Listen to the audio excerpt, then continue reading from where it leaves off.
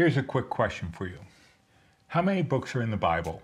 66, 73, 75, 81.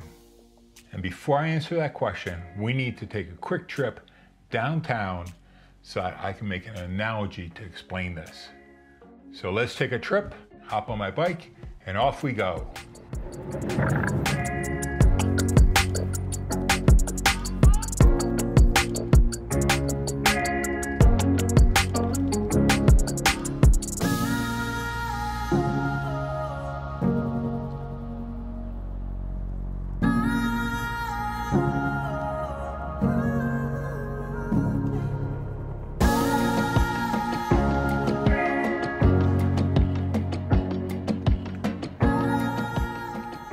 How many books are in the Bible? 66, 71, 73, 75, or 81? If you picked any of the above answers, you were correct. And I'm going to explain why in this video.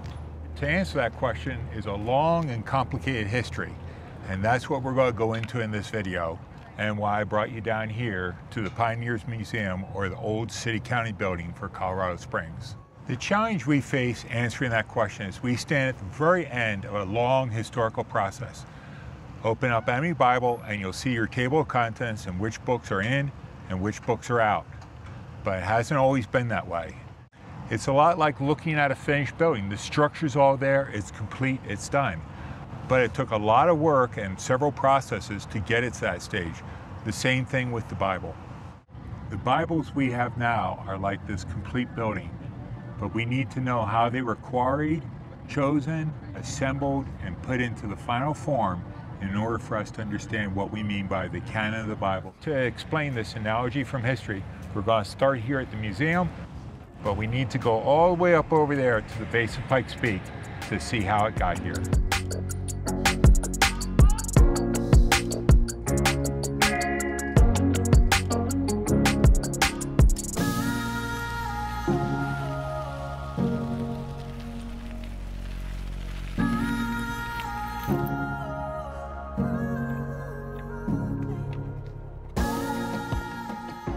These are the old stone steps that the stonemasons carved for getting the stones out of this quarry and down to Colorado Springs. Think of this quarry as sort of the writings of the early church fathers.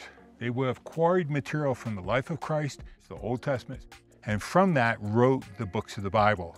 The early church would have then selected among the various books that were taken out of this quarry for what they saw as profitable for teaching within the church. And through time, that became part of the Bible. Enough local history. We need to get back to the office and look at how the canon was formed.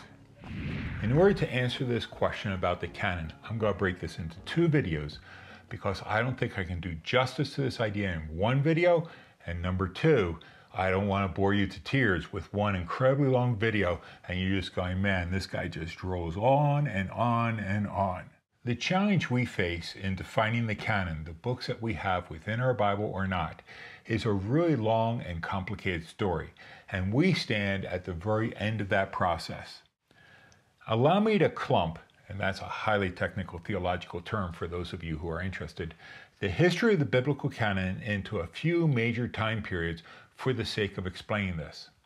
I want to start with the formation of the Jewish canon, then the period of the collection of the early church, what I would call the quarry, then the 1,000-year period of Jerome's Vulgate, the Reformation, and then the modern era. So, to start with, the formation of the Hebrew scriptures, or the Hebrew canon. Within many branches of Judaism, the Masoretic text is considered the canonical text within Judaism. This version of the Hebrew scriptures is known for its vowels and the pointing that it has within the text. The original Hebrew text only had consonants, no vowels. The Masoretes added the vowels and the pointing to help people read it and to understand how it should be vocalized when they read it. We also need to realize that the Masoretic text really came into formation during the medieval period, let's say around 1000 AD. But if we back up before that, we see that there's sort of about a 600-year period when the scriptures of the Old Testament are collected together and gathered. The Torah, or the first 5 books of the Bible, were seen as authoritative by around 400 BC. The prophets, somewhere around 200 BC, and the writings around 100 to 200 AD. The discovery of the Dead Sea Scrolls revealed how the Jewish canon was in flux even up to around 70 AD. For example, the teachers at Qumran, where the Dead Sea Scrolls came from, viewed the books of Enoch and Jubilees as authoritative texts in their writings, books that did not make it into the Hebrew Bible. You'll often hear people talk about that the decision for what books were included in the Hebrew Bible were made at the Council of Jamnia around 70 AD. This idea was first put forward by a guy named Heinrich Graetz in Germany around 1870, and has been passed around ever since then down to our day. I think most Old Testament scholars today no longer consider that the Hebrew scriptures were formed at the Council of Jamnia, and it's just not a plausible view. Graetz developed his idea from a reference in the Talmud, which was written around 400 to 600 AD, that says Rabbi Yohanan ben Zakkai was given permission by the Romans to relocate from Jerusalem to Jamnia around 70 AD, where he founded a school to teach the Jewish law. Graetz developed 3 major trajectories off this reference in the Talmud. The first is that a council occurred at Jamnia in 70 AD, but that's not in the Talmud. Second, that the Jewish communities formally adopted the Hebrew version of the Old Testament, not the Greek Septuagint at that time. And third, that anyone who confessed the name of Jesus of Nazareth should be shunned by the Jewish community. It's not that the Hebrew canon wasn't solidified somewhere around 100 to 200 AD. It's just that it probably didn't occur at this council in Jamnia. It's a nice, neat explanation for why the Jewish communities adopted what would become the Masoretic text, while the Christian church went a different direction and a list of books with the Greek translation of the Old Testament, the Septuagint. He also used this idea to explain how the split between the synagogue and the church took place.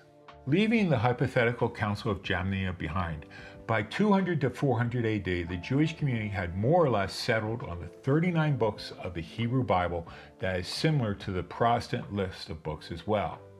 Let's turn our attention now to what takes place within the church. And we're going to look at the earliest collections, which take place around 100 AD up to around 313 AD, when you have the Edict of Constantine and the church becomes an officially recognized religion within the Roman Empire. From 100 to 200 AD, the early church used the Greek version of the Hebrew Bible, or what we call the Septuagint. This raised an interesting paradox. On the one hand, they generally followed the Jewish community's view of what compromised the Old Testament or the Hebrew Bible. On the other hand, the Septuagint contained more books than the Hebrew Bible, like 1st and 2nd Maccabees, Tobit, Judith, and others. As a result, the early church wrestled with whether they should use the Hebrew or the Greek version. In the end, they decided to follow the Greek, the Septuagint, because the authors of the New Testament quoted from the Greek version the vast majority of time, and they were more familiar with Greek than Hebrew. Which books are included in the New Testament is a much fuzzier story though. Oftentimes they would cite from the various books and letters that make up the New Testament. For example, 1 Clement around 80 AD quotes from almost all of Paul's main letters. But these early church fathers really didn't define which books were in or out. In the sermons and the writings of the early church fathers, we can see what texts they considered authoritative. For example, Irenaeus and Ignatius quoted from almost all of Paul's letters as authoritative for their churches around 150 AD. The other thing that takes place is they begin to collect various books into small codexes, or what we call books, not scrolls. Probably as teachers traveled from one city or church to another, they would copy the books and letters that that church had there and then bring them back to theirs. Around 160 AD, one of the church fathers, a guy named Tatian, attempted to combine all 4 Gospels into one account, the Diatessaron. Others collected the 4 Gospels into one codex, so you would have Matthew, Mark, Luke, and John in one small book. A very influential teacher during this time named Marcion collected 10 of Paul's letters and Luke's gospel into one codex. His mini-canon had a huge impact on the early church. Unfortunately, Marcion was very anti-Semitic. He edited Paul's letters to remove any positive reference or comments about Judaism, and he cut out many quotes from the Old Testament. And he dismissed the value of the Hebrew scriptures for the church. Fortunately, the church realized the radical nature of his teachings and judged him to be a heretic. However, it forced them to consider what books we should collect. The challenges that the church faced during this time, criticism from outside and heretics from within, really forced them to begin to ask questions about which texts they should consider authoritative. Origen, who lived from 180 to let's say 250 AD, was one of the greatest biblical scholars during his day, and even down to today I would argue. He examined the Old and the New Testament in their original languages. He also compiled an edition of the Old Testament in 6 languages, side by side, the Hexapla. He wrote extensive commentaries on the New Testament as well. Now Origen accepted the Gospels, Paul's letters, Hebrews, 1 Peter, 1 John, and Jude as authoritative. But before you get too excited, he also included the Epistle of Barnabas, the Shepherd of Hermes, the Didache, and the Gospel of Hebrews. But James, 2nd and 3rd John, and 2nd Peter were out. In fact, he thought 2nd Peter was an outright forgery and rejected it. Elsewhere in the church, the letters of Hebrews, James, John, and Peter's letters were the last to be accepted widely as well. Questions about what books make up the New Testament, what books are authoritative and should be read from and taught within the churches, takes a major turn in 313 AD with Constantine's edict. After Constantine makes this edict, the church is now recognized as an official religion. It can work out in the open, and it no longer has to work behind closed doors. Eusebius, who lived during this time, was a bishop in Syria, and he had a very, very close relationship with the emperor. Emperor Constantine commissioned him to produce 50 high-quality Bibles in 331 AD. As a bishop, Eusebius had started a school that trained copyists at his church, what we call a scriptorium. So he was an ideal candidate for the job.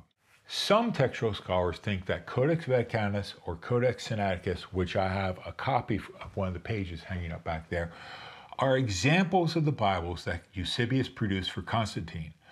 They may not be the exact Bibles that Eusebius produced, but they reflect the layout and the style that Eusebius used. Shortly after Eusebius' commission, let's say about 20 years later, Athanasius, who was a bishop down in Egypt, wrote an Easter letter to all of his churches in 366. In his letter, he mentions the 27 books that are included in the New Testament today as, quote, the only source of salvation and authentic teaching. At the same time, he also includes Baruch and the letter of Jeremiah in the Old Testament. At the Council of Laodicea in 360 AD, all of the books of the New Testament that we have today are mentioned except for Revelation. As a side note, Revelation had a very difficult time being accepted into the canon because the early church thought it led to anti-imperial ideas and could lead to members of their churches taking up arms against the government. It wasn't until Augustine comes along in the 4th century that he taught that we should interpret Revelation as an allegorical text about the struggle between good and evil. As a result, the hesitations that the early church had about this book were allayed. And I'll have a link to the video that I have on that over here. The Councils of Carthage in 397 and 419 listed all the 66 books that we have in the Protestant Bible today and said that these were to be read and taught within the church. What's interesting is that the decisions that were made at the Council of Carthage did not prove to be definitive. The argument continued. So what can we say about the first 300 years of the church in relationship to the formation of the canon, especially in regards to the New Testament? First, this was a very slow process. Some books were considered core to this collection and widely recognized fairly early, the Gospels and Paul's longer letters, for example. However, even by 400 to 500 AD, We have numerous biblical manuscripts that include non-canonical writings in their collection. The Didache, Clement's letters, Judith or Tobit in the Old Testament. So you can see that it's kind of in flux, and we need to remember that a lot of these Bibles, for example, Vaticanus or Sinaiticus, these Bibles I'm talking about, were produced within churches that were sponsored by bishops. So these were seen as authoritative within those churches. This isn't something that's being done by one individual in a back room. What about the Gnostic Gospels, for example?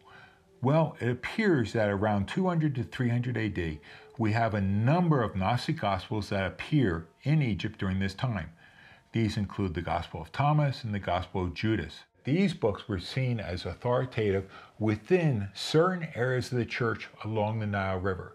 They weren't widely recognized. Other church fathers knew about them and condemned them as being heretical. They were never widely accepted, and so the influence and the impact of these Gnostic Gospels was very limited in geography and period of time. But that doesn't mean they're not important to know. In fact, I think these texts are really crucial to help us understand how the early church exegeted and interpreted the life of Christ. But that's a story for another day. Let's get back to my summary statement here. I think we can say that there was a core of accepted books during this time, while at the same time there were other books that certain church fathers in certain areas said that we should read from and teach from, sort of a penumbra of other books that were recognized during that day. Penumbra, did that word just slip by you? What is a penumbra? A penumbra is the edges of a shadow. It comes from the Latin pene, which means almost, and umbra, shadow. It's a good visual illustration of what I'm talking about here. The core books that were recognized is the dark central region of that shadow. But as we move further out into the edges of the shadow, it transitions from dark shadow to light. Today, we tend to see the edges of that shadow, or the canon, as fairly sharp. But during that day, it was very fuzzy on its edges. And depending on where you were, decided which books were included in that penumbra of the shadow.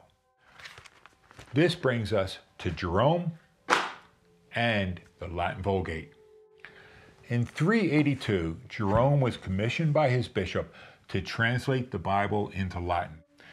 Now, it's difficult to overstate just how influential the Vulgate has been upon the church, and the canon in particular. Jerome included the 66 books that make up what we call the Protestant Bible today in our present order. However, his bishop insisted that he include the Old Testament apocryphal works as well. In a compromise, Jerome included the Apocrypha, but included a preface at the start of each book. For the books of the Apocrypha, he basically said that many in the church find these useful for teaching and spiritual growth, but they were not on the same level as the other books within the Bible. And if you're wondering what Apocrypha is, you can pick up one today on Amazon. Basically, these are the books that the Catholic Church recognizes, but the Protestants don't. They're very, very useful for understanding the New Testament thought, and in some cases you can actually see where they get quotes from in the New Testament. Before we continue with the impact of Jerome's Vulgate upon the development of the canon, we need to realize that the Greek and the Eastern Orthodox churches developed their own version of the canon, and to a large extent they trace the development of this back to Eusebius's Greek edition, not Jerome's Vulgate. Now, the differences between, for example, Anglican, Protestant, Catholic, and the Eastern Orthodox churches is primarily in which books they consider part of the Old Testament. The New Testament is pretty locked down. In fact, by around 500 AD, there's not a great deal of argument over the New Testament. But which books were included in the Old Testament was a debate that continued all the way up to the Great Schism in 1054 AD between the Western and the Eastern churches. The table of contents in the NRSV version of the Apocrypha is very, very useful because it shows you right at the very start the books that the Catholic Church considers as part of its canon, and then those that are included as well by the Eastern Orthodox and the Greek Orthodox churches, and then even the Slavonic churches. Now, one of the reasons why the Greek and the Eastern Orthodox churches include more books in the Bible than, for example, the Catholic or the Protestants is they take a much more flexible approach towards the canon. In the West, we really see these as having been defined at the Reformation or the Counter-Reformation. In the Eastern Orthodox Church, they look at these books as what are useful for being read during the divine liturgy. For example, with the book of Revelation, they don't read from that during the liturgy, so they may not consider it canonical, but they would still consider it to be divinely inspired and morally binding. So where does this bring us at the end of our first video here? Well, in the West, Jerome's Vulgate is seen as the definitive Bible, and it will be that way for over 1,000 years. Talk about a lasting impact. The second thing I want to bring out is that the idea of the canon, what the church recognizes as authoritative and inspired text to be read and taught within the churches, is something that develops over time. We don't have one moment in time where this decision is made, but it is made over time. Even by the time we hit Jerome's Vulgate around 400 to 500 AD, the decisions are not squarely laid out. And we're going to see when we come up to the Reformation how this really brings about a much more sharpening and divisive picture of what the canon is. But we're going to save that till next week. Until then, peace.